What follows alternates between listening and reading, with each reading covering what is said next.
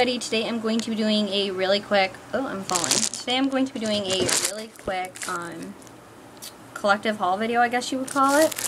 And it's really small. Okay, it's like really small. It's mostly nail polish, but just some stuff I was kind of excited about, so I'll just get started. The other day I went to Marshall's and they had very few of these. There was, I think, 6 of them. The double color, it says pick one to wear on your fingers and the other to wear on your toes. It says compare at $12 and up, and it's for $7.99, which I know at Walmart these are at least they're $7 and change a piece. We were at Christmas Tree Shop and they had these for like $6 and change. But regardless, tell what color this is. I guess not. Oh wait. I don't know. Anyways, it's this really pretty purple color. Oops, whoops.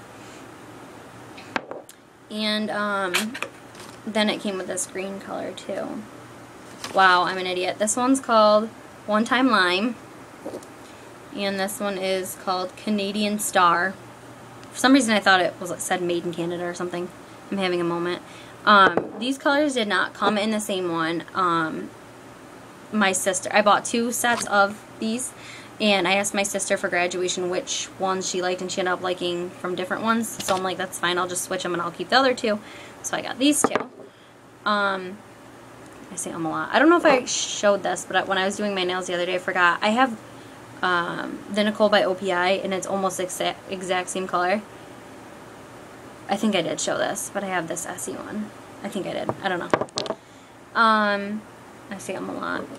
Today at Christmas Tree Shop, I got this. I'm kind of wondering why it's doing that. That's really weird.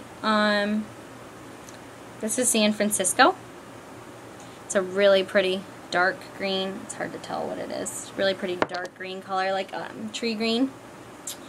The other day from Walmart, I guess the Walmart near me just started selling these Sinful Color nail polishes, and this one is in Nirvana, and it's a gorgeous, like a coffee color, brown.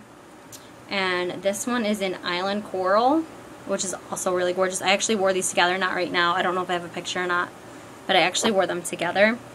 It makes them more relaxed, but if you could wear like this with like this green color and make it a little more like a watermelon. Sorry, I'm saying again. I went to Family Dollar, and for a while they stopped selling these Art Deco ones, but they have them and they're all $1 again, and I got this really pretty color.